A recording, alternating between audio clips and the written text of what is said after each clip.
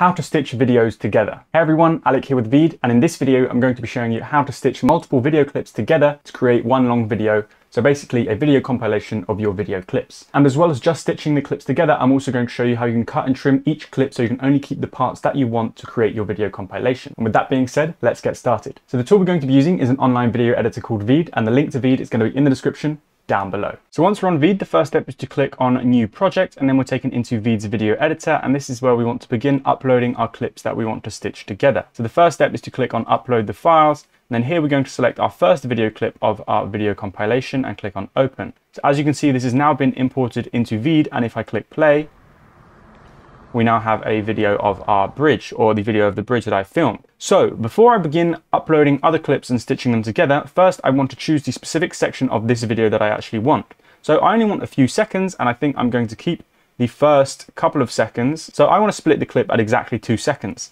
Now there's a few different ways I could do this. First of all, I could just click and drag the end of my clip and then drag it all the way to my playhead. So now it's split at exactly 2 seconds. However, if you don't want to do it like this and you want to be really precise, basically place the playhead exactly where you want, then hit split. And as you can see, we now have 2 separate video clips in the timeline. So what I'm going to do is get rid of the second half. So I right click on it and then I press delete. So now we only have my one clip in the timeline. So now the next step is to add more video clips so we can stitch them all together. So to do this, we can either click on the add video button right here, or we can click on this plus button right here to the right of our first clip. So now if I select my second clip, let's say I choose this one right here and I click open, as we can see, this is now imported and added to the end of our previous clip. So again, now if I hover over this and I click play, as you can see, we have our clip. Now, once again, I want to keep just a few seconds of this video clip, and I'm going to keep the end this time. So I'm just going to click and drag the beginning of this clip to about here, and then just click and drag this clip and stitch it next to the previous one. So now I have my 2 videos playing back to back. Well, now the next step is to add another clip. Now you can add as many clips as you want, but in this tutorial, I'm only adding 3. And this time I'm going to click the add video button. It does exactly the same. My documents pop up, and then I need to go through, browse my documents and select the clip I want. So I have this video right here where I'm walking like a silly man on the actual bridge. And again, I'm just going to choose a specific section of the video that I want. So this video was filmed out of focus, very poor, but that doesn't really matter for this tutorial. So what I'm going to do is just split it right here and then split it here again.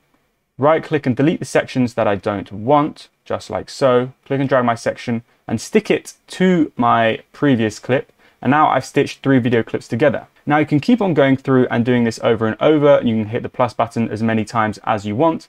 However, once you're happy, what I'm going to do is just quickly name my video bridge. Once you're happy, all you have to do is click on the export button. Veed then starts to render your stitched video clips together. And then once it's finished, as you can see, we can preview our video right here. So we can see that the videos are playing seamlessly through. So they've all been stitched together correctly.